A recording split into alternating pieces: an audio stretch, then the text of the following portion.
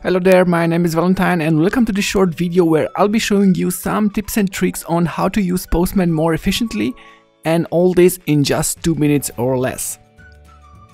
In this video I wanted to show you how you can use the Postman console for debugging, and in case you haven't seen that before, the Postman console is located right here at the bottom, and if you click it, a new window will open up, and inside there Postman will log all the requests that you have. So for example, in my case I have this request and for some reason isn't properly working. I'm getting this error. Now with the Postman console open, I can look inside and see that this request has been sent, and when the request is being sent I can switch between this pretty and this raw view. So I have the possibility of taking a look on how the request actually looks like. How was the body created? How was the request itself? How do the variables look like? So in my case I will see here that these variables haven't actually been properly replaced with the actual ones, and for that reason the request is failing.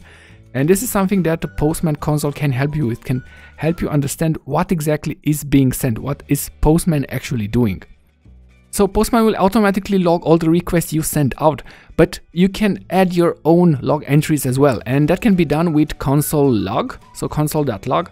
And in this case I wanted to check if this environment variable is properly set here. So if I submitted this request, I will get another entry in the log, and you'll see here a null. So this is the value that I have actually logged, but I can log multiple values as well. So for example, I can make here a simple indicator, Trello key, and then comma separated, and can add multiple values, and this would make it a bit easier to recognize which requests actually went out. So I'll see here Trello key, then we'll still see value is null, so something didn't work at that point. And basically that's about it. This is the way you can easily debug your tests with Postman. Inside Postman, when something is not working, automatically all the requests are being logged, and if you need additional logs, just use console-log and try to figure out where exactly your scripts are not properly working. I hope you found this tutorial helpful. If you're interested in more tutorials like this one, hit that subscribe button and the bell notification icon.